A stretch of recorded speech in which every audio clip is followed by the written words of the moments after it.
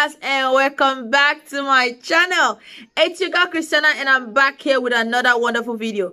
On today's video, I'm going to be showing you guys how I actually achieved this hairstyle that I have here on my head. So without wasting much of your time, let's dive into the video. Okay, my crystals, welcome on board. So what I'm showing you people right here is the cornrows that I did on my hair already. I did 2 cornrows going round, and then I did zigzag in the middle. You might be wondering why I did not make all the hair round, because if you do, it will leave the middle looking puffy. So I'm going to show you all the item we need. We're going to be needing a edge control, and I'll show you what you'll be doing with it. We need the edge control. You can use any edge control of your choice.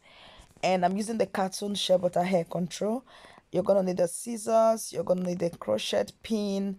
This is the smaller one. I think along the line the video I actually find my bigger one. You're going to need a comb, and you're going to need a hair cream of your choice. I'm using Vaseline here. Okay, so what I'm doing here is just patting my hair just the way I want it. If you notice, I used my other hand placing on the hair by guiding the quantity that comes out while I pat the hair. I hope that makes sense. And one thing about me is I'm very particular about my part. Like, I care so much about my parts. When I see a part that is not clean, it pissed me off, even when I'm working on my client. And what I did is pat my hair, and the remaining section I put it in a bun so it doesn't come in the way, disturbing me from the one I'm doing. And then I added a little bit of edge control, you know, just to put the hair in place and it not flying away. And one of the reasons why I like this edge control is that it has a little bit grease in it, but it doesn't leave flakes, and then it will give a little bit shine to to the roots or to my scalp. But I do not recommend this edge control for like laying your edges, because it doesn't really hold down your edges, rather it gives a lot of grease. So the reason why I choose this particular hair I'm using is it's been a while I use a synthetic hair, so I don't want anything tangling on me so fast. But this hair, I had used it some years ago, and I know about it. I know that the coils can stand the test of time because the hair is really fluffy, and because the coil patterns were created big, it gives it a way that you can maintain the coils. So technically what I'm doing here is I'm just braiding my hair down, you know. I don't know a way to explain that, but I'm going to do a video on how to make boss braid. In that way you're able to understand how you can make a boss braid and then proceed to making your own hair. Quickly in this video, I'd like to say, if you stay in Stuttgart or around Stuttgart, I'm open for appointments starting from the end of July. First week of August, I'll be open for appointment. I'll start taking your appointment. So if you'd like to book an appointment for a braid session, you can send me a DM on Instagram at Stuttgart Hair Boss.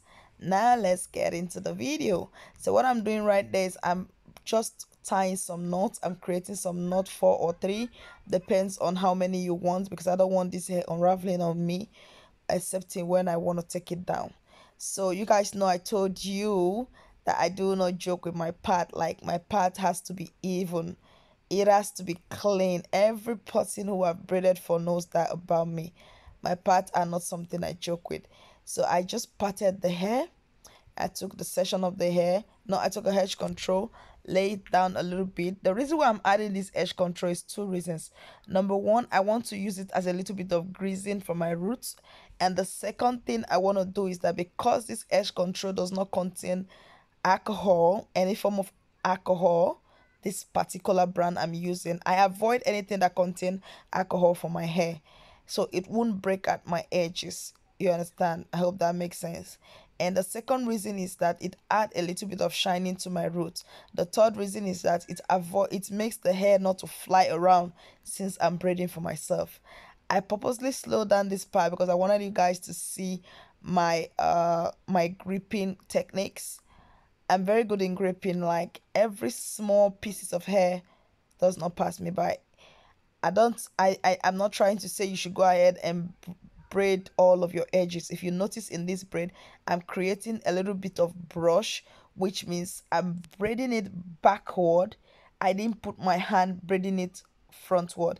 If I had done that, it would have put so much pressure on my edges, which can cause breakage for my edges.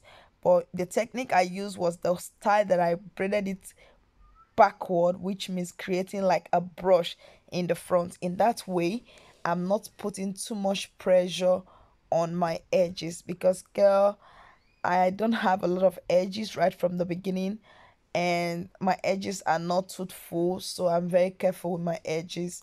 Anything that breaks my edges, I try to stay away from them. And what was I doing? And then I parted another one and I continue braiding. So I'm just gonna let you guys enjoy the video. I'm just gonna play some music, and if there's any place that is necessary for me to say anything or explain anything, I'll just say it. Okay, guys. And before then, please do not forget to subscribe on my channel.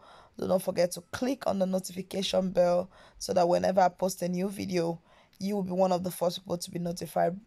And I want to quickly tell you guys that I'll be bringing in a lots of tutorial on hair starting from this month till August, because very soon I'll be open for my appointments. So which means I'm going to be bringing a lot of my clients work here, so you do not want to mix any of those exciting moment with me. So do not forget to subscribe and have my notification bell on.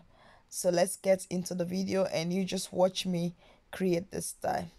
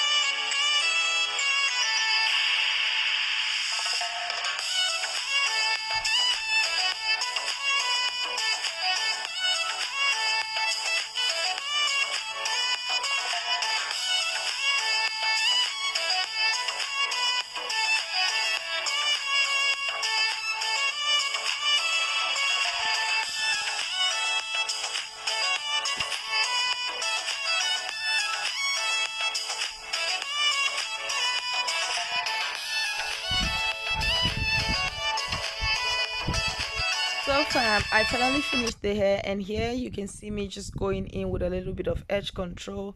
Definitely I know that this edge control does not hold my hair down more than 1 hour or 2 hours. I need to use a gel or something like that, but I wasn't really feeling bad about it. I like the outcome. This hair is so nice. I went ahead and tried to pack it different styles that I think I can rock this hair with. You guys believe I was recording this video, or I was doing this video as at around 2 a.m. in the morning when all of my kids had slept. So if you like to know how long this hair took me, it took me 1 hour 45 minutes precisely. Like, I actually timed myself because I wanted to see how long I would finish, so I'll tell you guys. On a normal day I'm faster, I think, but I was already tired because I came back from work and tired, needed to sleep but didn't sleep. So in here you see me just trying out different styles that I'm checking what I could pack this hair, or how I can pack this hair. I'm just playing around here. So if you haven't subscribed to my channel, do not forget to subscribe to my channel. Oh my goodness, click on the notification bell so that whenever I post a new video, you guys will be notified. And if you're already my crystal, I tell you guys all the time, you guys shine bright so much in my heart, and I love you all. So guys, if you like this video, give it a thumbs up, share to your friends, and then tell me any video you would like to see me do. I say that all the time. Everything I'm just doing here, guys, is just me playing with the hair, trying to see what it would look like. And have a